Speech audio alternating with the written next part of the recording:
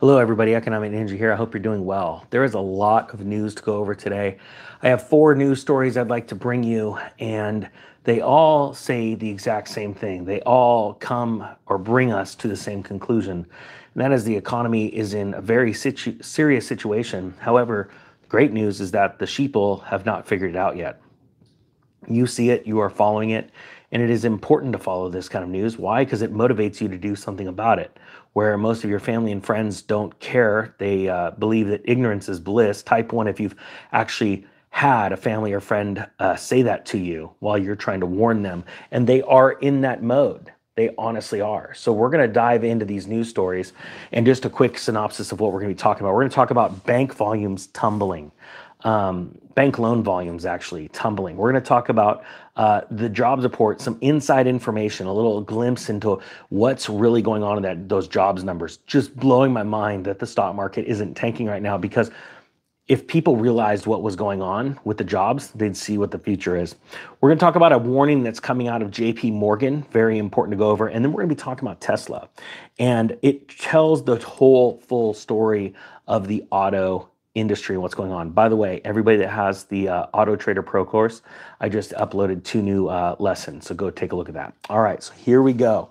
This is the start of it. So what I'm going to do is I'm going to record the time right here. Here we go. First story. This is out of Zero Hedge. Bank loan volumes tumble despite surge in deposits. Money market funds are hitting right now a new record high. It says after 2 weeks of relatively quiet flows, last week saw a massive 64 billion inflow into money market funds. This is the biggest inflows since the Silicon Valley Bank crisis, to a new record high. All right. People do not trust their banks anymore, and they also do not trust that their money is now keeping up with inflation. I said this years ago, that in this coming inflation wave, everyone's going to become an inflation expert. Everyone. Now, it's ironic that everyone around us, our family and our friends, our coworkers, they all understand that we are experiencing inflation. They complain about it. They whine about it. Or they go, well, this is just the way it is, right? Because they're defeatists and they have no comprehension on how to make money from this. But what really blows me away is that none of them care to do anything about it. This is why markets build up and why markets crash. It's because of lazy and greedy people. That's it. That's why you see people getting taken advantage of by thieves in the comment section down below. I will never ask you for money, and I will never tell you I'm going to invest your money. That's not what I do for a living. But greed and laziness is what usually people go off of, and that's why they get taken advantage of. If you can't take care of your own money, then this is why banks become wealthy. They rob the middle class. All right, I'm sorry, I digress. It says here, both retail and institutional funds saw massive inflows last week into these money market funds accounts. The Fed's balance sheet continued to contract, down 64 billion last week to its lowest level since June 2021. I want to remind you of what Jerome Powell said during his remarks in July when he raised interest rates. He was talking in a very slow tone, and then he sped up really fast to say one sentence: that we will continue to drastically reduce our balance sheet. This is what I want you to understand. The Federal Reserve does not want toxic crap assets on their books before everything crashes. If you look right here, this is a chart of the Fed's balance sheet. Right here. This is the beginning. This is the ending. You see how the balance sheet spiked up dramatically during COVID, right? And now it's dramatically dropping. To give you an idea, this chart started in May of 2021. And we are back to May of 2021 balance sheet numbers. It's because they do not want to be holding the bag on assets that are underperforming or non-performing, okay? Please understand this. They don't want this crap. Why should you want it? All right, so let's go back.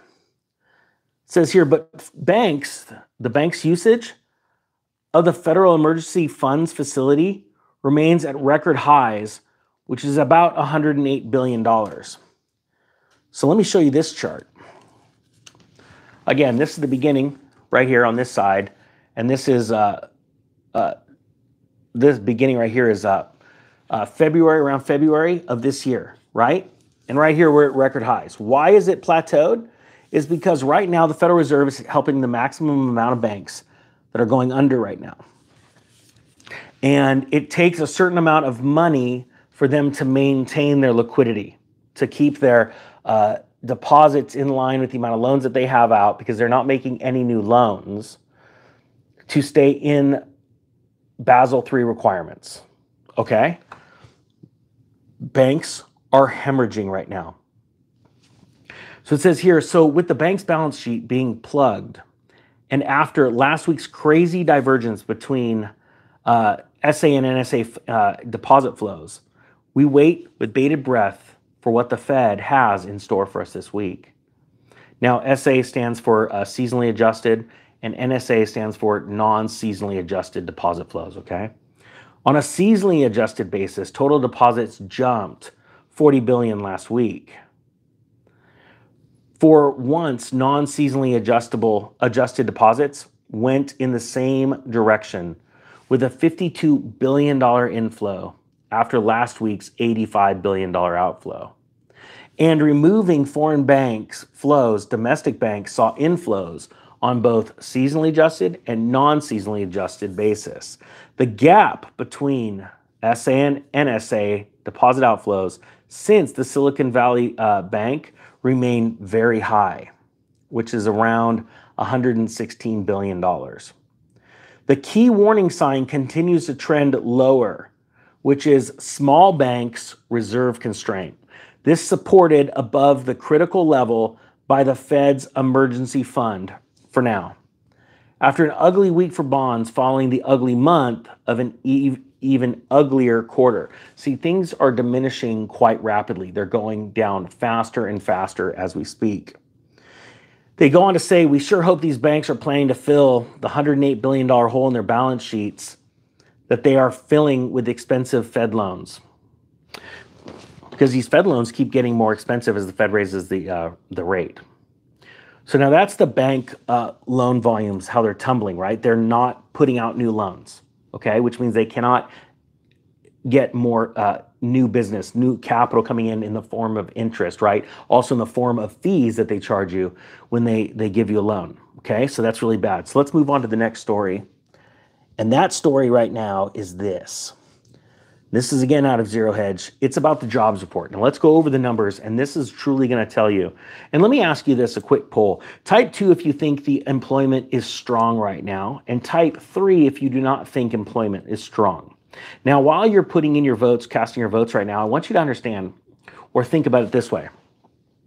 The Federal Reserve needs more unemployment, because the more people that get laid off or fired from their jobs, they need people to stop spending. So when people get fired, they get laid off, they stop spending their money, right? This is very interesting, because what's happening is the job numbers are showing strength, right? If you're just a headline reader, you look at it and go, oh, job numbers are strong. This is great, but it's actually really bad. And I'll tell you why. And actually, can I ask you really quick for a massive favor? Is there any way you could hit that thumbs up button and maybe push a comment in the normal comment section if it's available? Because I want to wake this algorithm up to get this information out to people. Because now that we're in October, we're going to see things, we are seeing things drastically change. Striking across the country is happening. Things are getting fundamentally worse. And we have a ticking clock now, a countdown clock into 2024. And 2024 is going to be a scary year as we go into the elections, if you know what I mean. So here's the deal about everyone's cast their votes. It looks like mostly it's threes, people casting their vote for 3. Inside today's job report, 885,000 full-time jobs were lost. 1.127 million part-time jobs were added. Record multiple job holders. Think of that title in and of itself. It says, after last month's stunning payroll report, when our post-mortem in our postmortem, we revealed not only a year full of monthly downward data revisions, but also collapse in full-time jobs and a surge in part-time jobs. As well, also the worst unadjusted August payroll since the Great Recession. We thought that nothing could shock us anymore, and then we got the September jobs report. We won't spend too much time dissecting the report since regular readers are all too well aware of this. It says first, 336,000 jump in headline payrolls. That's what everything was hitting the headlines, and everyone's like, "Oh my gosh, the Fed is, it's bad. Employment is really strong." But it's not. It's the biggest since January, or it was stunning when considered that it was not only above the highest Wall Street estimate, but it was a 6 sigma beat to expectations. How is it possible to get such an outlier print to not only trends, but expectations? It says, if, as the BLS claims, the Bureau of Labor Statistics, in September, the jobs market suddenly reversed a year of declines, surely there would be some quantitative or qualitative validations to this quantitative outlier. Unfortunately, looking through the supporting evidence, we don't find any justification to the BLS's exuberance. And that's what we're going to go over right now because it's very important. Here's the household survey. Here, instead of a number anywhere close to the 336,000 jobs gained, the number of newly employed workers was just 86,000, which is the lowest since May and the second lowest of 2023. Here's a 2023 chart starting here and ending up over here. So we are seeing the headlines of the news stories are telling you one thing. Jim Cramer is telling you one thing, but the facts are totally different. So as of right now, we're sitting at just 86,000 newly employed workers, right? All right, here we go.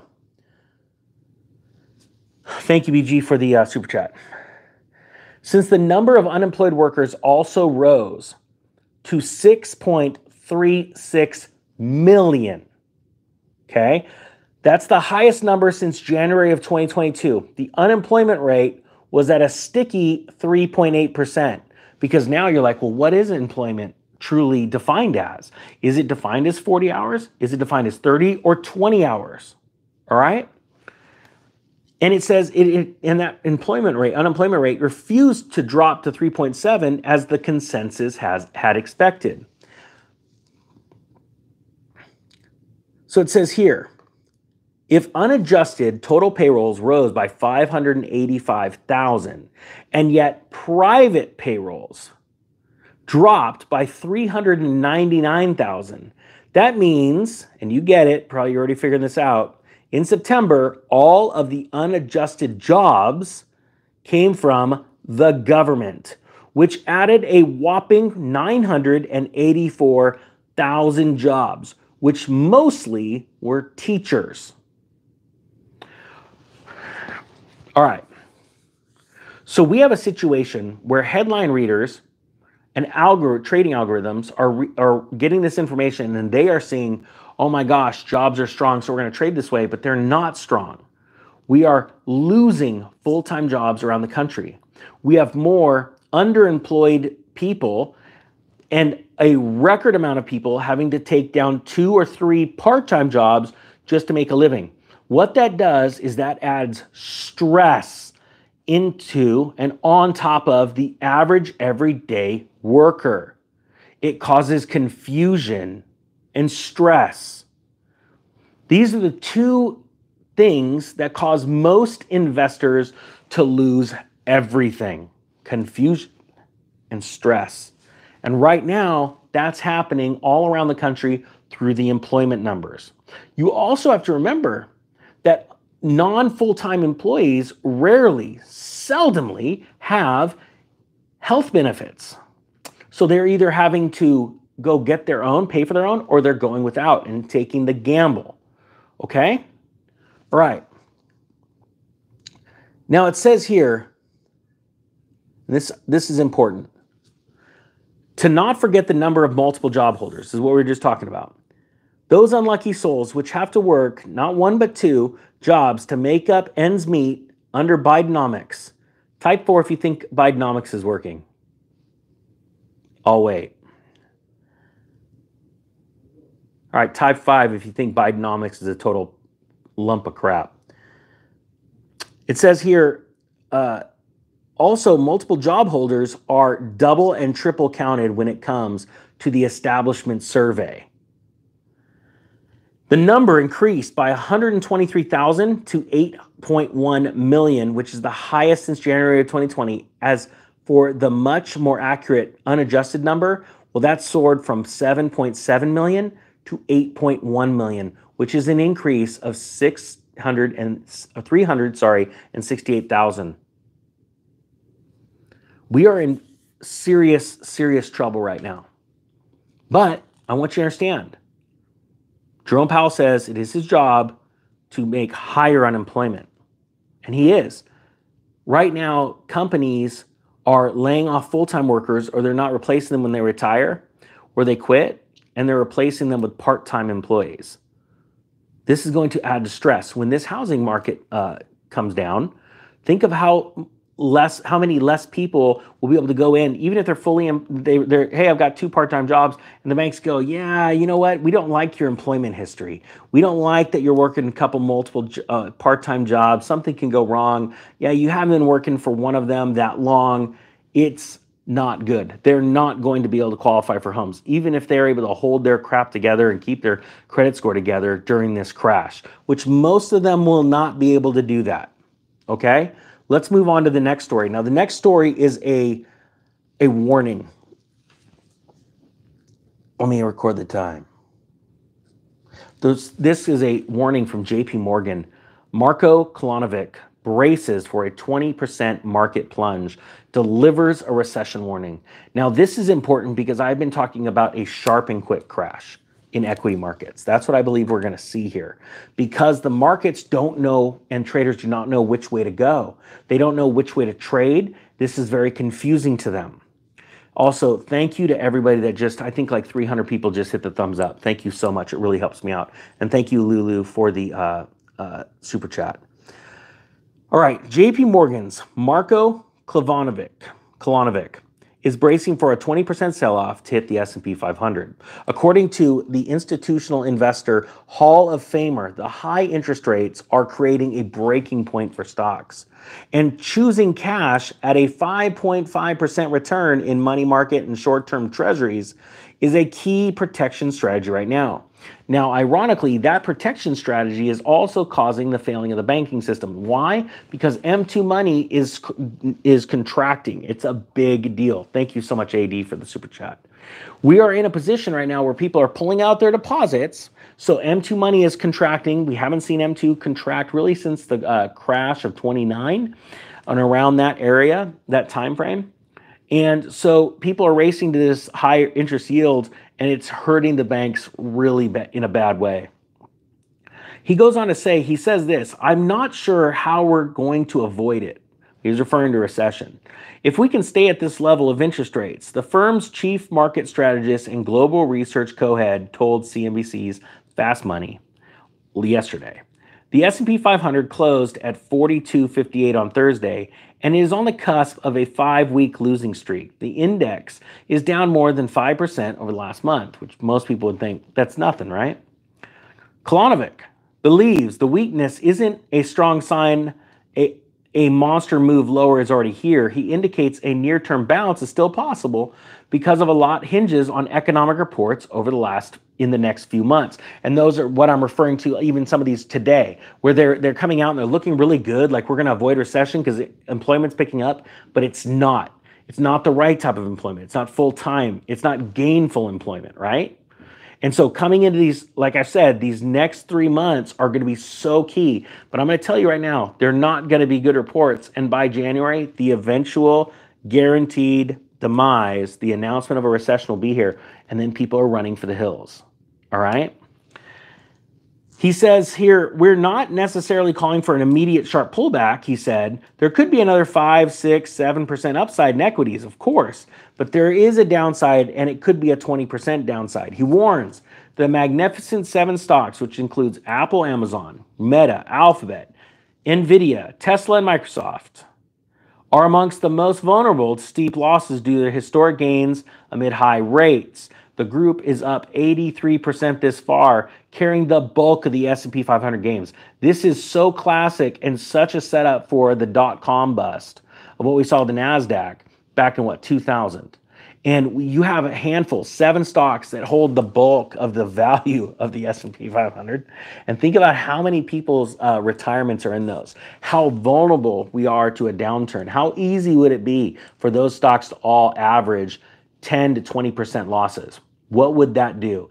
Well, it would cause a chasm. It would cause a cataclysmic event in the stock market because it would generate fear, and we'd have more sellers than buyers. The job market, he says, is still strong. I completely disagree. Type 6 if you disagree, type 7 if you agree. The job market's strong because he's saying it. He's quoting headlines. The job market is strong, but you are starting to see the stress in the consumer if you look at the sort of delinquencies in credit cards and auto loans, he noted. That's the next story we get into. This is going to be crazy. We remain somewhat negative still. See, the thing is that this is double speak out of JP Morgan. They're telling you this thing's going to crash, but they're saying don't liquidate everything you have invested with us. I hope people understand what happens in these markets and why it's such a big deal. So let's move on. Since he already talked about the car market, let's talk about the auto industry, okay? And again, to everybody that bought the Auto Trader Pro course, 2 new lessons have just been loaded. So go check that out. Okay, here we go. This is out of CNBC, and this started at 22. Perfect. Tesla cuts Model 3 and Model Y prices in the US after car deliveries fall. Isn't that crazy? Tesla has went through, I think, 6 rounds of price cuts in the last 13 or 14 months. This is absolutely phenomenal. That shows the fact the economy is cratering. The government can't give you a credit big enough. The loan company can't give you a loan that's cheap enough to get enough people to buy cars. I don't know, and that's what blows me away, that people only look at the price of car. Well, the car price is expensive, so the car market must be doing good. No, it's not. We've tanked, and then you're about to see the massive foreclosures or the repos. You're about to see Meacham, which is already, they've been telling you for the last 6 to 9 months that car prices are falling, but you need to stop looking at your local dealer. But if you want to look at your local dealer, look at the ones that are now offering 0% financing through their own corporate loans. They're out there now. There are certain cars they got to get rid of, right? They don't do it on all cars. Go look at the inventory building up. Inventory is building up everywhere. And to the companies that can't build enough cars because they didn't think about their supply chain and how vulnerable it is to geopolitical risks, then they're going to just fail. Like, I don't see a bright future for Kia, honestly. I don't. So let's talk about Tesla, because everybody loves Tesla, right? Well, Elon Musk is definitely smarter than the rest of those CEOs, or maybe has less pride, because he started drastically cutting Teslas last year. And he said the auto apocalypse is here, right? It says here, they cut the Model 3 and Model Y prices. It said they cut both those model versions in the US after the company reported third quarter deliveries that missed market expectations. The starting price of the Model 3 is listed at $38,009 on Tesla's website, down from $40,002 previously. The long range Model 3 fell from $47,200 to $45,900, and the Model 3 Performance fell from $50,900 to $53,200. Tesla's Model Y Performance Sport Utility now starts at $52,400, down from $54,400. All right, now you go, okay, these are a couple $1,000. But you have to remember, Tesla's been drastically cutting their cars for 14 months. Beginning at the end of last year, Tesla began cutting prices of its cars across the world in a bid to stoke demand amid concerns over slowing consumer spending in markets like the US and China, and as competition in electric vehicle space ramped up. Tesla regularly tinkers with the price of its cars, especially in the biggest markets of the US and China. But the latest round of price cuts comes just days after Tesla reported third quarter deliveries of 435,000 vehicles, missing analyst expectations and marking a decline from the previous quarter. Tesla put the fall down to factory upgrades, which caused manufacturing sites to have downtime. Elon Musk has made no secret of the car maker's desire to chase higher volume over bigger margins this year. So far, that has paid dividends with the stock, with shares up over 100% this year. Tesla is still looking to deliver 1.8 million cars this year. Let me know down below. Type 8 if you believe that Tesla is going to pull off their 1.8 million vehicles this year. Type 9 if you do not think they will. The point being is this. The economy is crashing. Elon Musk saw the opportunity to try and grab market share and grab ex-faithful, Prius drivers and ex-faithful Hyundai drivers and so on and so forth and bring them into the Tesla company, right?